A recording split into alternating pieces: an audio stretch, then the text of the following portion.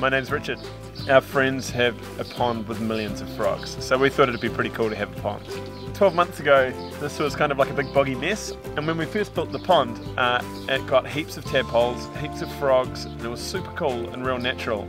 The kind of pergola thing that I've made over top of it, that actually catches all of the rain when it rains and drains on top of the waterfall and aerates the water, and then that goes straight to the pond.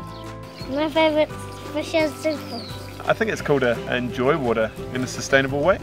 I love water because it just goes down to the plants and then the plants grow. Yeah. That's how it all happens. Do your part to conserve water and become a water lover.